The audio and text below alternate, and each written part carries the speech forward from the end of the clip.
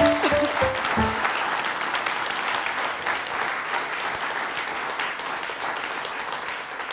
Siôn. Wel, pnawn da pawb, a diolch am ofyn I fi ddod yma I siarad â chi heddi.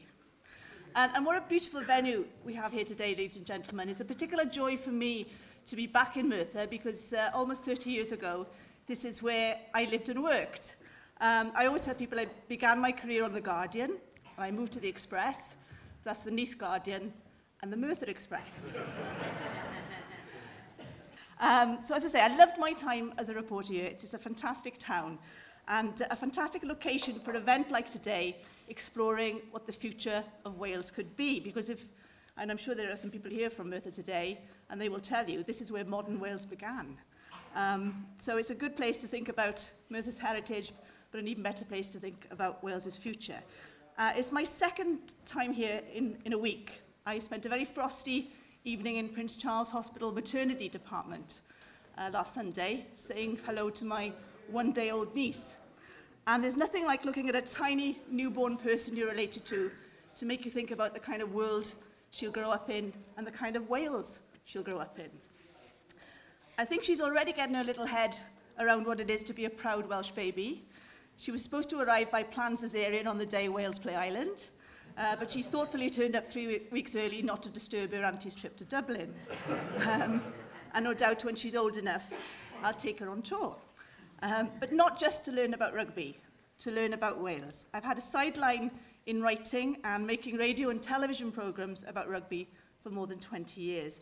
And while obviously I love the game in a purely sporting sense, I've also found it's a really good way to look at Wales itself. It's a kind of prism through which we can refract Wales. Rugby culture has got a lot of the elements of Welshness in microcosm. Mostly good, some bad. There's the kind of committee culture, there's the ups and downs of the Welsh psyche as we swoop between world-beating, joyful optimism and deep Cymric despair. There's the concept of success, a small nation always punching above its weight. And then there's the kind of in-your-face, unashamed patriotism that can only be expressed by wearing a giant daffodil on your head. And then a couple of years ago, I was on a Six Nations weekend in Scotland, and I had something of an epiphany where rugby's relationship with Welsh identity is concerned. And I think a trip to Edinburgh can often throw feelings on Welsh identity in relief, because the minute you get there, the kind of scale of this great European city, it kind of gives you their sense of separation. It's such a kind of distinct country, and you see evidence of that distinctiveness everywhere. And London papers like the Times, the Daily Mail, have Scottish editions. You'll pick up a paper there and they can be thoroughly different. At the time I was there, the BBC had just given Wales an extra 9 million, Scotland got 30 million and a new channel. And Tracy Ullman was devoting a third of her show to satirising Nicola Sturgeon. And if people are making jokes about you, it's always a good sign that they're taking notice of you, I think.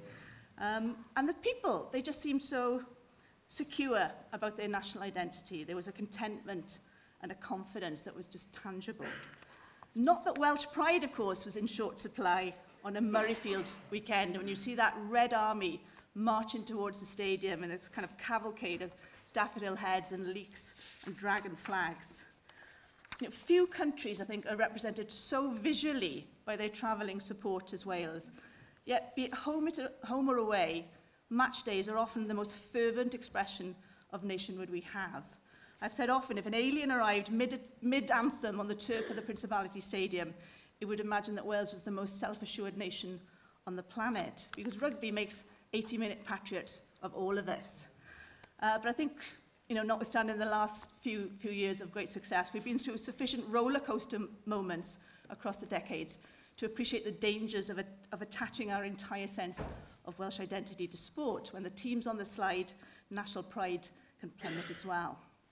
And if we put as much passion into caring about other aspects of Welsh life, education, health, our media, our arts, how we're governed, our economic development, our relationship within the union, as we do into expressing our identity through rugby, well, what a team we would be.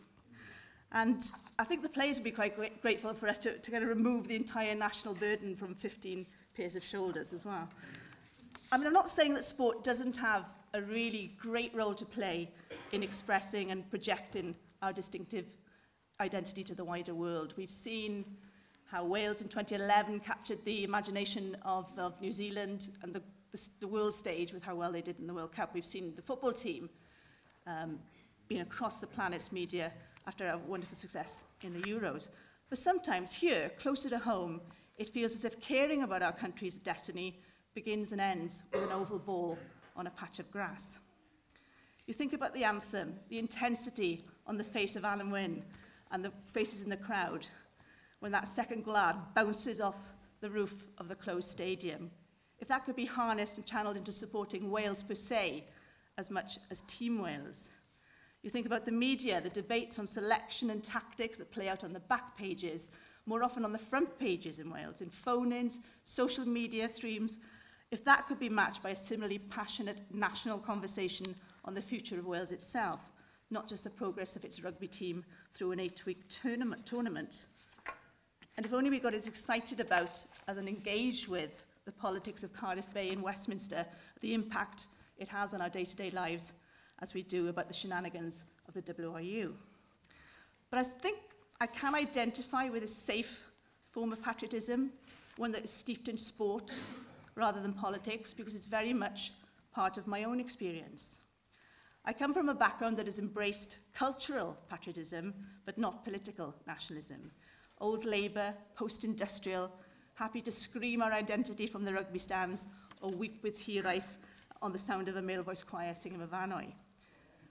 But as for independence, well, that was the aim I felt with typical values chippiness of those who said people like me weren't as Welsh as people like them. My parents were children of the Second World War, a time when Britishness was not just an identity, but an essential act of togetherness in the face of a terrifying foe. And then there was my nan, who brought up in considerable poverty, had 12 children, wife of a miner, worked her fingers to the bone. But Nan had a reverence for royalty that ran to a framed picture of the entire extended clan, we're talking second cousins as well, on the wall of her tiny terraced house.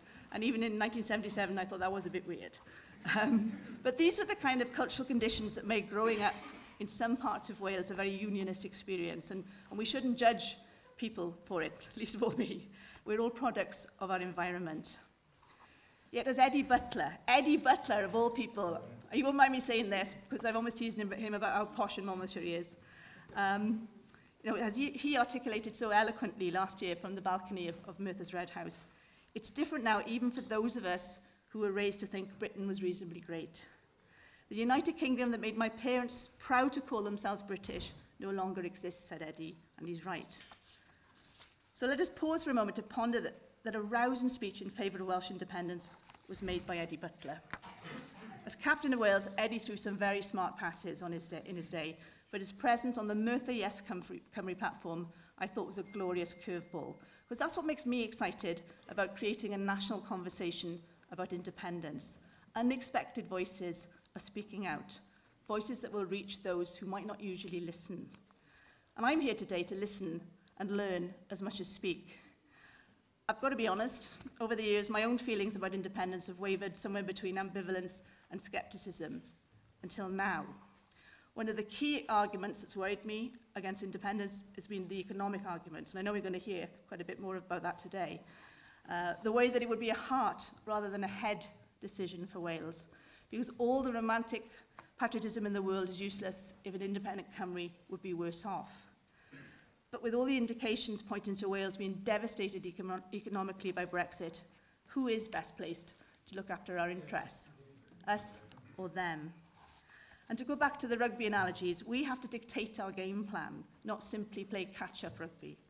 The possible breakaway of Scotland and a growing support for a united Ireland should shock us out of Cymric complacency and get us thinking what will be left for Wales in the shakedown of a breakup of the Union. We need self-determination by design rather than default.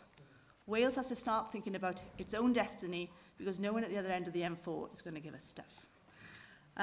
Historian Martin Johns, I always think, is one of our most kind of thoughtful modern commentators on Welsh life, and he's written, "The UK could disintegrate to whether Wales is ready or not. It's very unlikely that Wales will be driving the changes, but it will have to know how it wants to respond and whether it wants to remain in a union where England is the only other member. The practicalities have to be discussed before time runs out. And I think the right environment has to be created for these discussions to take place. And perhaps here we can take our cue from rugby. Rugby is a game for all shapes and sizes.